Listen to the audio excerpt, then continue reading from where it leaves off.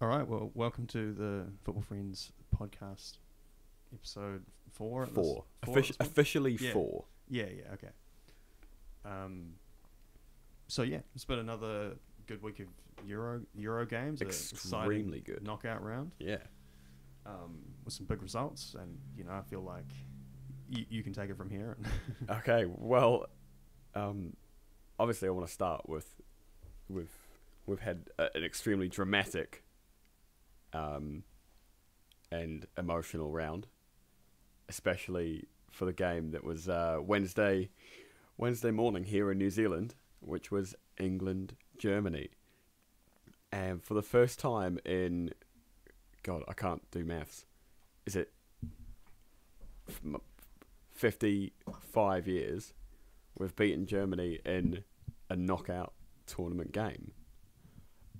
And anyone who tells you that I was crying wasn't there and didn't see, and would have no knowledge of that. So yeah, on with the actual game.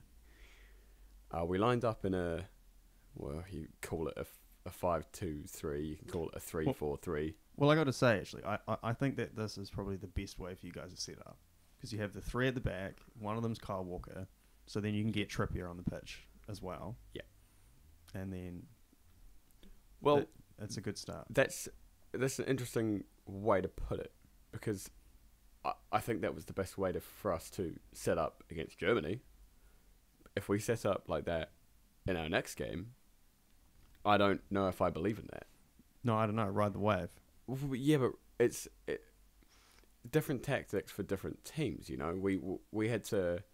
Southgate said it himself. He wanted to like match them out, do something to cancel out their fullbacks, their wingbacks rather, who were extremely effective in the group stage, particularly against Portugal. So it was Shaw and Trippier sort of defending against them and doing admirably. So But I think that was a great choice. They both played fantastically. I think, my player of the game was Luke Shaw, Absolutely. who I don't think he got it officially, but he was mine. It was Harry Maguire. Who was really impressive as well. Yeah, even then, Harry Maguire had two great header opportunities that he sort of fluffed. There was one in particular that on another day. Yeah, I would have said Luke Shaw as well, just because he was involved in both goals and He set up the winner. I know we scored two, but he set up the one. yeah. So, look, words can't even begin to tell you how massive this is for me personally, and for the nation. We're so used to sort of like being resigned to being second best to specifically Germany and to any major team. If we draw a Sweden, if we draw a Ukraine, if we draw a Colombia, we think maybe we'll probably scrape this if we get through. If we draw Germany or Brazil, we tend to think we're done. Oh, And playing the victim, I see. look. Yeah, so what you're saying Is I think and I hope Ukraine's the favourite in the next game. England always the underdog. Yeah, England will not win. No. Yeah, what I am saying is it feels good to actually finally turn one around. Yeah. Well, it's good. It's always good to get one over on the Germans. On our rivals. 2 World Wars, 1 World Cup, and a Euro quarter-final doesn't exactly have a great ring to it, but it feels pretty damn good to me. Yeah. Well, to be fair though, I mean, like, Germany doesn't have like the defense it once had. No. It's sort of you guys should be picking that apart. Yeah, I feel like that's true, and we squared up against them, and all these players who seem to have had criticism, Luke Shaw keeps getting dug out for looking overweight. It's like, dude, he's a professional athlete. Where are you reading this? Because okay, he just It's- had like the best season of his to be career. fair, it is and then- mainly social media, and he's been crushing it. idiots. He's been the best performing left back for England. I agree. Mm. This is from people who sort of Don't watch football. take a look at a guy who isn't sort of 5'7" and like a lean, slight guy and go, oh, he's overweight. What I think they probably treat Sterling a bit worse. Sterling was the one I was going to come on to. It's Yeah, like, yeah. Cause what does this guy have to do? He scored 3 of our 4 goals. He scored 3 goals in 4 games. yeah, he's been the one scoring all the goals. And they're like, oh, he's not playing very good. I mean, we ragged on him a bit earlier as well, but Yeah, I agree. And he's proved. Yeah. He's won me over. He's proved me agree, wrong. I agree. Yeah, You've said it yourself. Southgate is the guy watching the training, taking the training, picking the team. Southgate has suffered, slings and arrows. oh, it's been a whirlwind. Like every time, it's opposite end of the spectrum. Yeah, it's amazing.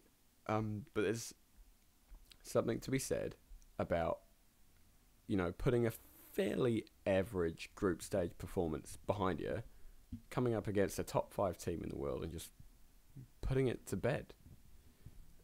Yeah. Whatever he's said, I mean, the first 10, 15 minutes of the game, we were bang fucking average. After that, who's Tony Cruz? Like, Yeah. that's really harsh because Tony Cruz had a really good game. Yeah, but I mean, well, it was just more their defenders, like they were all old, or whatever, and you can get around them. Yeah, it seemed that we were able to pull sort of Ginter and Hummels around. Rudiger had a good game. Havertz was the one that I was really, really scared of. He created a chance for Werner, who, true to form. Well, that's actually the other thing is they did start Timo Werner, so you probably didn't need to play 3 at the back. Well, maybe not, but the 3 wasn't for Timo Werner. The 3 was so we could allow the wing backs to wing back. Yeah, yeah. But I don't think there's a single England player who played who I have a bad thing to say about. Maybe the only thing I have is Sterling's back pass, which was basically a through ball for Thomas Muller. Yeah, but then he missed it in the end. Unbelievable. I've put my house on it. I don't own a house, but I would have put everything on Muller scoring that. Yeah, I know. That was a pivotal moment. And if he had scored that, it would have completely changed the momentum of that game. It'd be 1-1, and then it could have been totally different. And then who knows? But again, I mean, Sterling dropped to his knees and sort of prayed, and we got another chance, and we put it away, which is unlike England. We would normally, after that, have got scared, sat back, parked the bus. And that's why you can't drop Harry Kane. Again, something we can't fault Harry Kane for. Maybe some of his play has been average, but his attitude is top notch. You got to let him play into it, man. He's a model professional. Oh yeah, he'll just be better from here as well. Yeah. Well, maybe. Look, either way, I am completely stoked, and God, yep. I just hope we can lift ourselves from here, because that is difficult. You got to rise up to the challenge of Ukraine. Well, that's the thing. Ukraine. It would be classic England, wouldn't it? It would. Go The Ukraine game. Germany and Ukraine go to game Ukraine. is a very different challenge to playing against Germany. It's Forever the underdog. well, I'm not trying to claim that. I'm trying to claim that it's a different game. You need to approach it different tactically. You need to approach it different mentally. And going into a game as an underdog is different as going into a game as a favourite. Yeah, okay. I mean, I don't know how you can disagree with that. Sure, sure. You're just making vague statements. It's not even that vague. I'm Yes, you have to think differently about different games. yeah. So, which is what I mean. But come on, you just need to be having a more positive attitude here. Like, you should put these guys down. Yeah, we should. Yeah, yeah. Things are sort of starting to fit together nicely now. Things are starting to click a bit for England, and look, I'm happy. I'm stoked. Yeah. I can't not be. I've got my flag up in the living room. I've got my shirt in the mail, still in China. Thanks, China. Yeah, yeah. I don't know. I don't really know what else to say. Are you happy with that? Sure. Yeah, yeah. Okay. Well, yeah. So my week was probably a bit worse. Yeah, yours went a little bit different. Yeah. Real shame. Shout out to Matisse Delict. Things just go downhill from that point onwards. It was foolish, wasn't it? Yeah.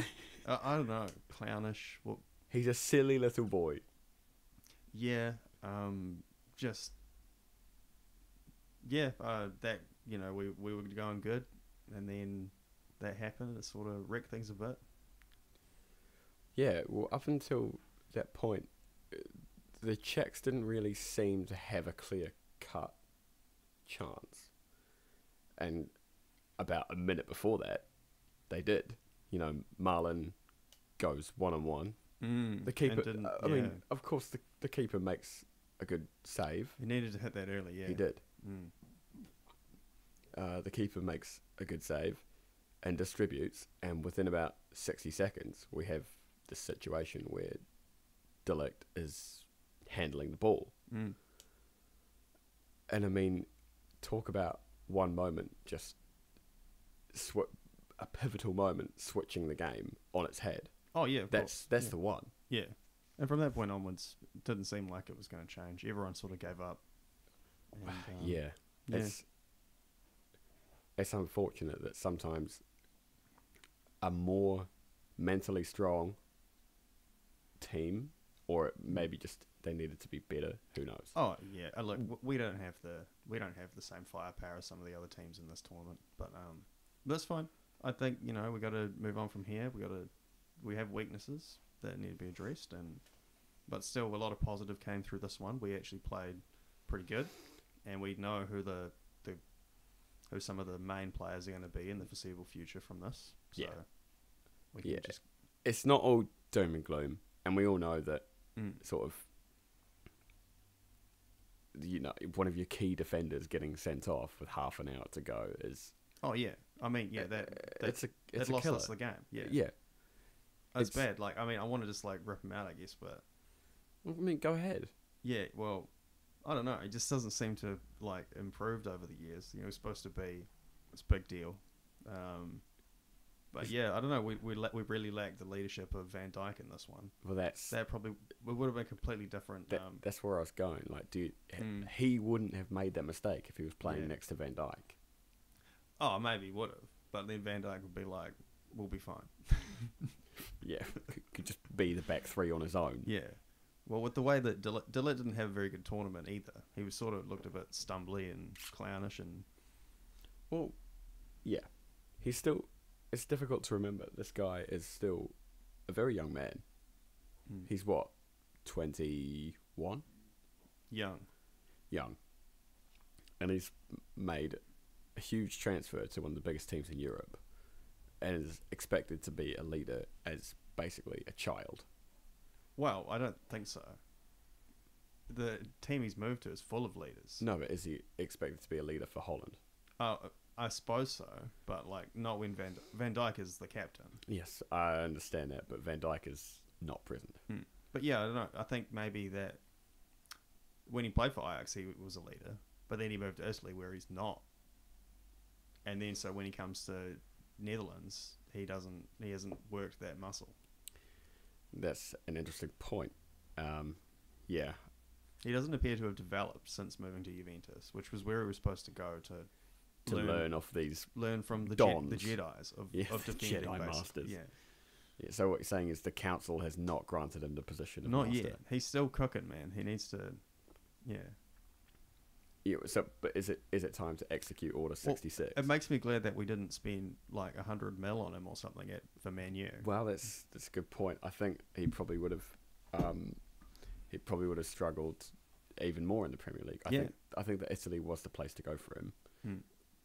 But look, we see big players do these things in major tournaments. They have these mistakes. They kick out at someone. They miss a penalty. They miss goals. They play poorly. This guy has, 12, 13, 14 years left on his career. At least. No worries. Yeah, well, it doesn't. Yeah, we don't need to dwell on it for too long. No, it's it is what it is. But it was full credit to Czech Republic. Played good football, and I hope they go far, man. It's fun. Yeah, there's always a few that surprise you. Yeah, it's good to see. And there was a few surprises in this whole group stage. My goodness, the whole round of 16. Round of 16 stage. Yeah, fantastic. It was good to see Schick back on the scoreboard as well, getting the second one. Absolutely. Yeah. So that's it. A few people be sniffing around him, I think, for his talents. Yeah, he's been impressive, and of course, they've got Denmark in the next round. He's got Kasper Schmeichel to compete with. Which will be a very interesting face-off. Well, look, I mean, I got to pick Denmark in this one, of course. Like, they're playing for their teammate Christian Eriksen, of course. They have, when you think about it, they have one of the biggest inspirations to actually going forward from here. Yep. I mean, they won their last game 4-0. Like, did you see some of the Welsh defending though? I don't care. They're a team that is playing for their player and looking good. I agree. Denmark have, since the start of the Russia game, effectively, stepped it up. But Russia are average, and Wales are probably just better than average. And they fair enough, they demolished them. But I mean, like, that's what we'd be saying about Czech Republic, or what we'd be saying about Switzerland. And these are teams that just knocked out big nations. Yeah, absolutely. So I mean, it doesn't matter. That's kind of where the Denmark will be a challenge for anyone. Yeah, especially the Czech Republic. Yeah, so Denmark's definitely my favourite on that one. It is always interesting to see sort of two, I don't want to be too demeaning, but smaller footballing nation, certainly smaller than France and Spain, go up into a quarter-final, and one of these guys is going to be in the last four. Fantastic. I love it. Yeah, absolutely. So God bless him.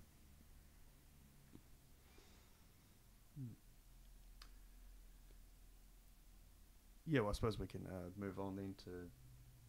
Well, I suppose we sort of should jump to Switzerland, France, of course. Oh, my goodness. So there's another one that, another smaller nation that people don't doubt, and then they take out France, Yeah, this was my match of the round.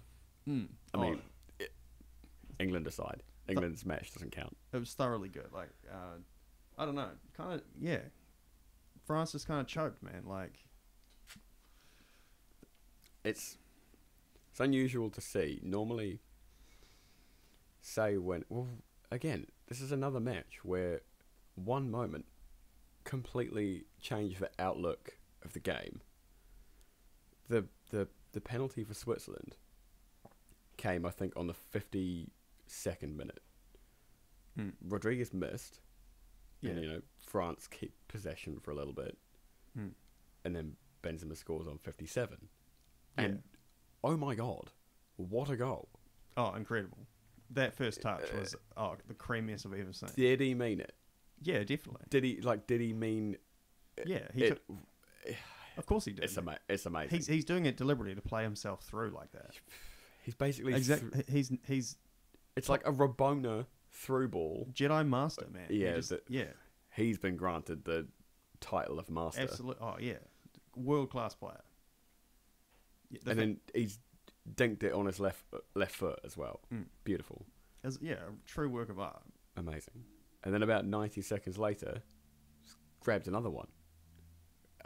Griezmann with the cross, and he's banged it in from pretty much under the crossbar. But you've got to score them. Yeah, definitely. Griezmann teared it up, man. He was looking lethal, like just playing very good for France in this tournament. And then they took him off. Yeah, they seem to put a lot of faith in Mbappe, man, and he probably deserved to be subbed at certain points, and I feel like he gets this privilege of, because it's Mbappe, that he will be on the pitch. Well, that's interesting you say that, because I feel like someone who's actually, not that Mbappe hasn't earned it, but someone who definitely has, is Antoine Griezmann. Possibly the best player, okay, maybe not, but in the realm of best player for France at the World Cup, in the realm of best player for France at this tournament. I thought he played really well. I thought he played really well in this game. And then he was hooked for Sissoko. Pogba bangs in his own goal, which was... that was an incredible goal. Paddy Schick will tell you that it's the second best goal of the tournament. I don't know, man. That Benzema one is pretty good too.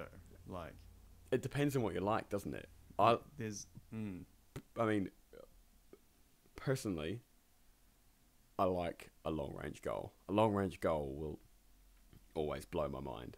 And someone who's done it from halfway, it can't really be topped for me. But yeah, Benzema's would come very close, because that's an unbelievable piece of skill in an important game. Pogba's was just the most bins, you know. It was so good. It was... Mate, you could have put a postage stamp in the top corner; it would have hit it. It was beautiful, amazing. But then, see, that was I think they just made negative. They tried to play negative football. They tried to shut it down, and then maybe. I mean, they relaxed. And I feel just like Switzerland. I feel like Deschamps made negative substitutions, and I mean, starting with Rabiot left wing back. Well, was an odd one. No, it's because that's the only one they have, right? I mean. The other two left backs got injured during the tournament, and they have no other right backs. So that's kind of at that point they should be playing a left midfielder. Then I feel like that's look. Who would they play there? I don't know. Koeman. Well, no. Rabiot's the most defensive.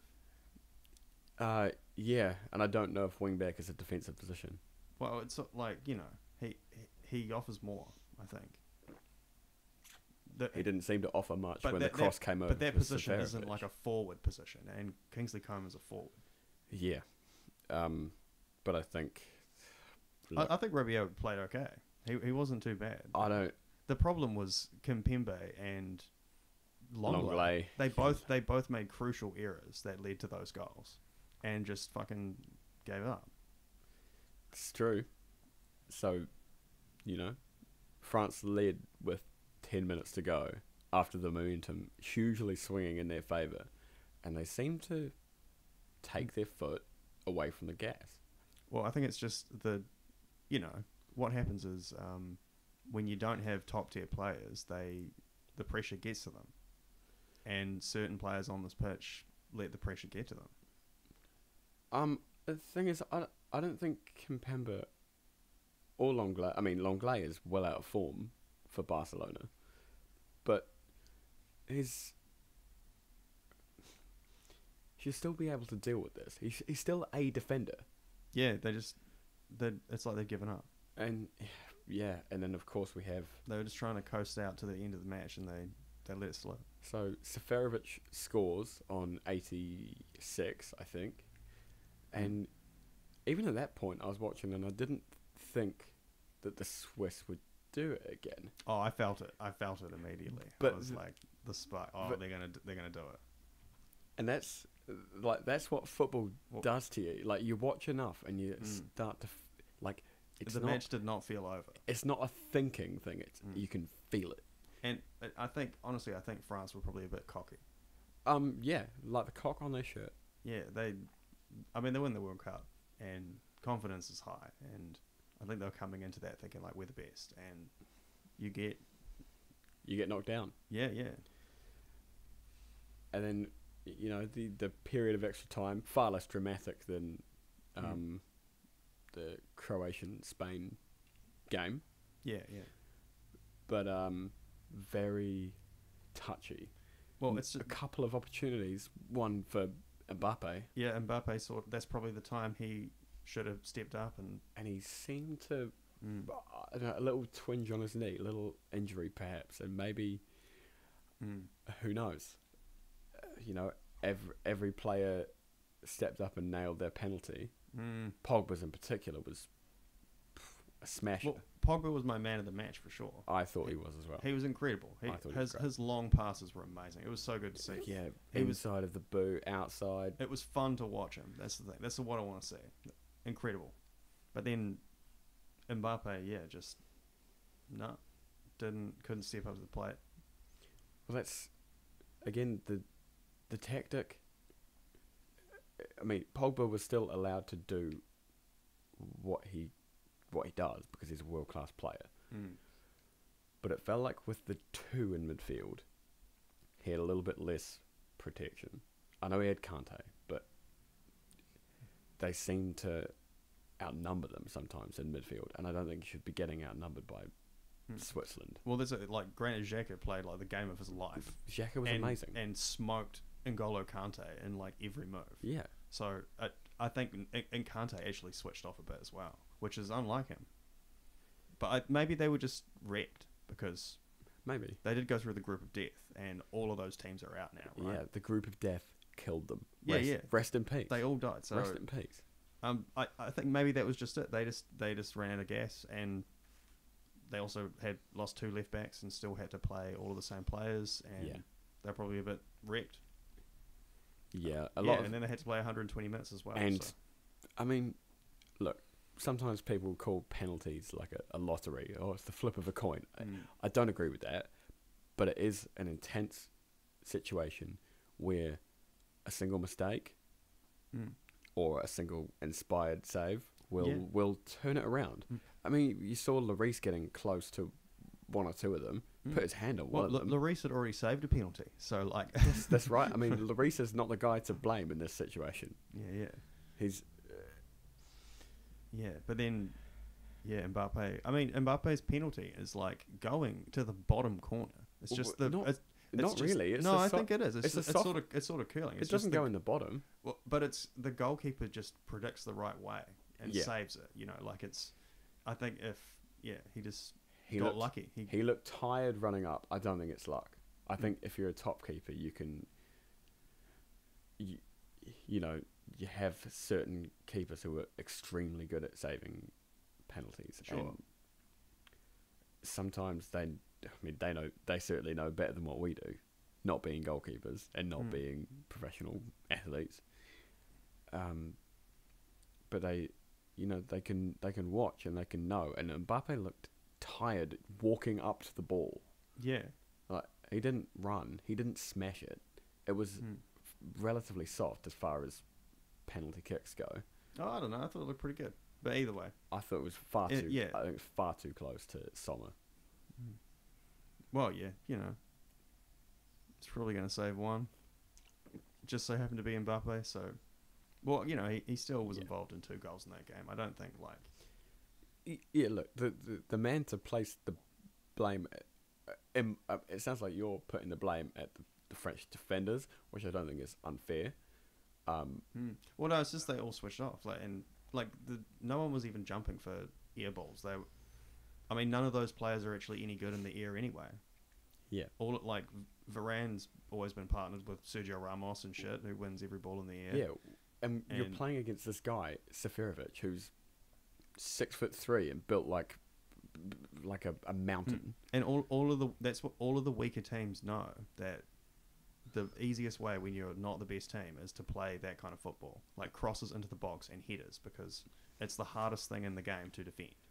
It is extremely difficult, especially if you whip the ball in fast and you have a guy up front who's Yeah, dominant and because the direction of the ball changes so quickly rapidly. that That's the keeper right. can't even. It's hard. I mean, the third goal, sorry, the second goal, Seferovic, the ball was close to Lloris, Mm. but he can't stop it. It's going too fast. Yeah, exactly. It's not. It's not within his. It's not within like possibility for him to stop it. Mm.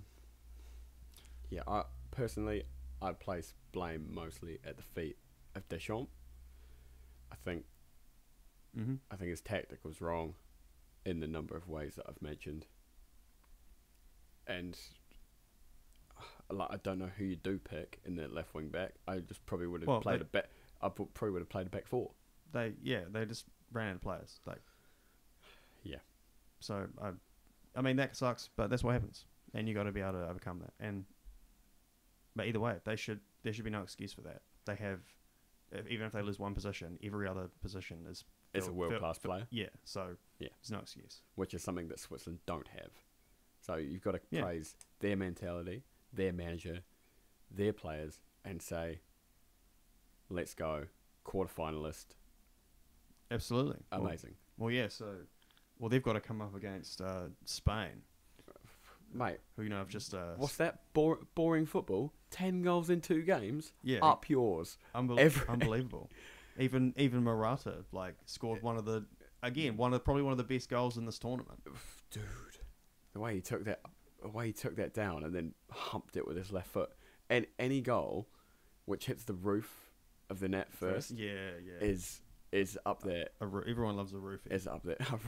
Yeah, he roofied it. Yeah. He's absolutely taken it down and up. Yeah, so that was an exciting match. I mean, they had to go extra time as well, but... What I want to start with, on the last podcast we talked about us taking up the role of the dubious own goals panel. Pedri... Well, it's an insane one. He's basically scored an own goal from 35 yards. Does that belong to him, or does it belong to Simon? Oh, I didn't actually realise it had gone down as Pedri, but yeah, I see what you're saying. I did think it was more Unai Simons, yeah. Okay, so we're granting it. Because he sort of just, I mean, even if he doesn't touch it, he misses his touch, and he was in control of the ball. That's right. Even if that goes straight to him and he misses it clean, that's his fault. Yeah, it shouldn't blemish an otherwise perfect Pedri international career. Yeah. No, I think it should. Bomb him out. Forget about him. He's been incredible. He's done. He's one of my favourite players Sell him. for Spain now. Put him on. He's put him on the transfer list. He's keeping Thiago on the bench. Yeah, that's how good this kid is. He's 18. Yeah, mate. It's Spain just keep churning them out. It's amazing. And they're so good. Yeah, that they can score your goals and still win. Yeah. Well, because after that, Simon was fired up, possessed, and just saved everything. Apart from for 5 minutes, right at the end. Yeah, he made so many saves in that game too. That could have been goals. Yeah, and Croatia looked fired up. Certainly more fired up than they did in the first couple of group games. They didn't really look up for it. Yeah, and they took apart Scotland, and they looked up for this one.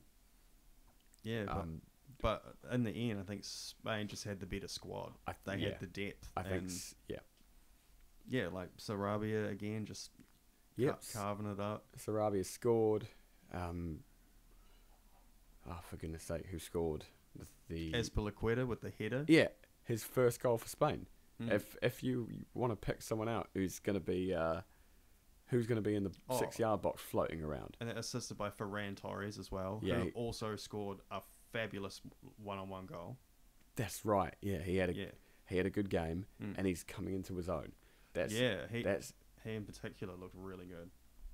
In a tournament, all you really need to go far is just your defense to remain solid and not make too many mistakes, and 1 or 2 players up front to just keep turning over. And Ferran Torres is a guy doing that. Yep, he seems to be looking really good. One for the future for sure. Yeah, Sarabia hitting his stride Mm. as well. And- finally, after a couple of Well, that's good stuff. misses. Good stuff for him, man, because he's a bit part of the PSG team, and now maybe they'll be rethinking that. Like Well, he might get that's- some more game time. or he'll leave. Yeah, possibly. Or get a move to somewhere where he can Yeah, actually so play. they can finance Mbappe's Yeah. next contract. Sign him up. Why don't you? Yeah, sign him up, Liverpool. Why not? I'm not on the board of directors at Liverpool, so Oh I've yeah, no come on. Just flick him a DM. flick him a text. Yeah, just be like, Hey, Pablo, get down there. this Sarabia guy's awesome. Yeah. Oh, and the last goal was a Yazabal as well. Yeah, the last goal in extra time, Oyarzabal, a man who has featured in many a FIFA team. Yeah, definitely. Yeah, stealing in. Praise for Danny Olmo, who came on in the late in the ordinary time, Yeah, another player who looking set up good. both goals I like in extra time. I like the look of Spain. So would they have to play each other in the next round after this? Because is there any way we can see a Spain-Italy final? No. Oh, gutted. If Spain win and Italy win, They'll they have to will play play in the each next other. round. Yeah, okay. Mm. Which was not last Euros, but the one before that, the final, And they won. Yeah, where Spain won 4-0. Yeah, right. So, Mm. who would know? This is look. Yeah, well, I was thinking about it actually. It's like when you win the World Cup, you got to have like the best squad around, basically. But for some reason, you can win the Euros and not be the biggest nation. Like because last time it was Portugal. They won it. They were an underdog in that sort of tournament. Yeah, it's almost like it has to kind of you have to have like a number of things. You have to have a good squad, or an average squad with a couple of outstanding players Yeah. who are really hitting their form. So what I'm saying is Denmark to win. Look, I'm not even kidding. They could take Czech Republic apart. They could certainly beat Ukraine, and they could certainly beat England. Yeah, so they've been, imagine that you see Denmark, Italy in the final. Or something. Look, Denmark were in Belgium's group. Denmark-Belgium could be the final. Denmark-Belgium in the group stage was a tight game, which was basically won by De Bruyne coming on at halftime. Yeah. I'd love to I know we've already sucked Denmark's dick a little bit already, but I'm going to do it a little bit more. They're good, all right? They have the right balance of players. Yeah. They have some youth, some experience, and a manager who knows what they're doing. A goalkeeper who's well experienced and very talented. Yeah. There's no reason that Denmark can't beat any of those teams. It'd be fun. That would be Look, either I'd love way. to everyone. I always root for the underdog. Anyway, That's fun. yeah. Can we just stop calling football tournaments by their names and just call it the fun league? Yeah. Well, I suppose we can move on from some underdogs and talk about. We might as well just. So the only next match we haven't mentioned is Belgium and Italy, which is probably the. Do you mean Belgium and Portugal? Oh yeah, I mean, well, we could talk about kind of both those matches. Belgium, as well as Italy, both sort of dispatched the other team pretty comfortably. Wow, I don't know about that. I thought Belgium, towards the last 15 minutes, pretty much only Lukaku was in their half. Yeah. In the opposition half. Well, yeah, And I kind of. Portugal had shots flying in. There was deflections. They somebody hit the post. Sorry for not looking that up. But I think defensively Belgium were sound as, and that was the thing. So as good as Portugal could play, they weren't able to. They were Get that's through right. the They were Belgium defence. They were mostly solid. Yeah. And on another day, that shot flies in, or that deflection, hits a defender and goes in. It was a very even game, and credit to Thorgan Hazard's goal. Goodness me, Absolute And- screamer. And another. but that was it. They knew from that point they just had to kind of shut it down, and like they didn't, and let Portugal come at them. Yeah. And they control. I think that was probably the smartest move. And they Yeah, controlled that game pretty well.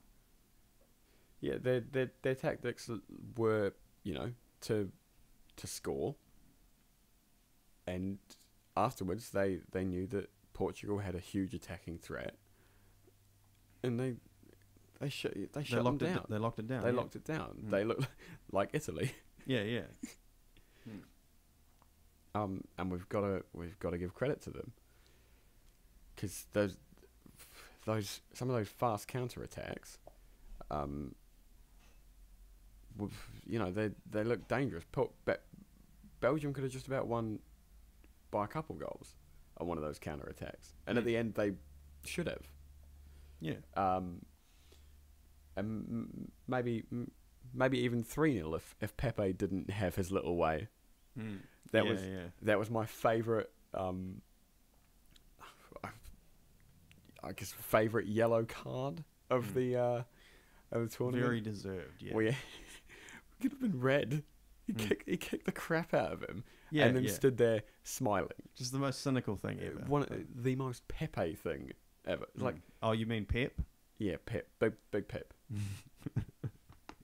Yeah. Apparently it's Pep. Who knew? Yeah, look, All this time. I take that decision and I disregard it. Yeah, I almost don't want to believe it. I don't. Yeah, I don't. It like sounds wrong. But, well, so I suppose we'll see how they come up against Italy, though, because, Belgium was putting down another team from the group of death, and we think maybe that just took it out of them, and they couldn't handle the next round. So, next they're coming up against Italy, who has kind of cruised through this much so far. So that's going to be the real challenge, and yeah, so that's going to be probably the match of the round. Yeah, certainly another one, and you've got to wonder if that's going to take it out of Belgium. Playing these good teams, it's going to mentally and physically drain you. Well, it's kind of thing after this round, like the hardest.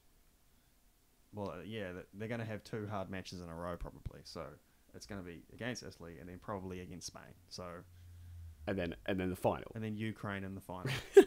Denmark, Yeah, yeah, Denmark, Belgium. yeah. So Belgium's got a hard run, I got to say. And Yeah, so look, so does Spain. So That side of the draw, you'd say in footballing terms, is completely stacked. completely rigged. It's yeah. completely stacked. Yeah. But look, there's no reason that the other side can't be just as, if not more, entertaining. Yeah, I guess so. Either way, that's going to be the one to watch. Is that the first one as well? Belgium, Italy.